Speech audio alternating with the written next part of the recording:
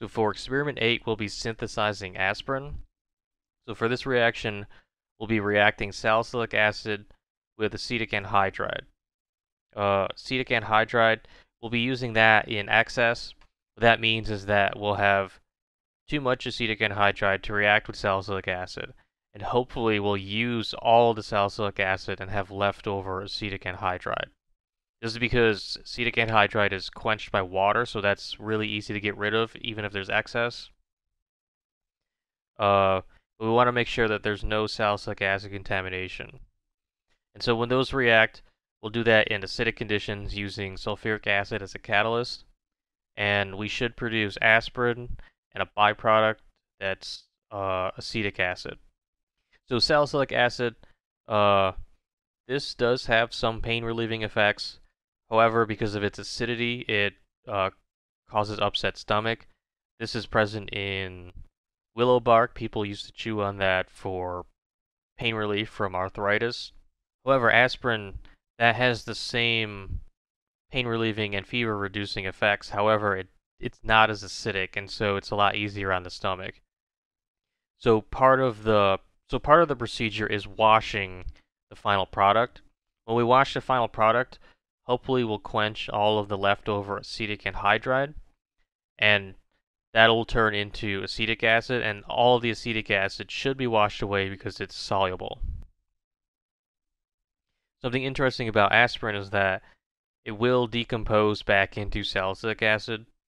It's not as stable as salicylic acid, so over time it will turn back. In the presence of water, probably something like humidity, it turns into salicylic acid and acetic acid. Acetic acid has a really obvious vinegar smell, so if your aspirin smells like vinegar, it's likely expired. However, you still will get the same pain relieving effects with salicylic acid, but it may cause upset stomach. So for this lab, we'll be doing a few different analyses. So blue litmus paper test, we're looking for if there is an acid present in the final product. So if there is an acid present, it'll turn the blue litmus paper to red.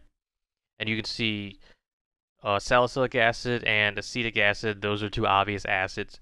Either of those two things are present, we'll see a color change. And for the ferric chloride test, this test is looking for phenol groups. It's usually it's usually a yellow colored solution. If it comes into contact with a phenol, it'll change into a purple color. The only component from the reaction that has a phenol group is salicylic acid. The phenol group is right here. And if salicylic acid is present, then we will see a color change from the ferric chloride. So usually if salicylic acid is present, we'll see both a blue litmus positive test result and a ferric chloride test result. If acetic acid is only present, we should only see a blue litmus paper color change, and we should see a negative result from the ferric chloride because acetic acid doesn't have a phenol group. And then the last analysis that we'll be doing is the TLC plate.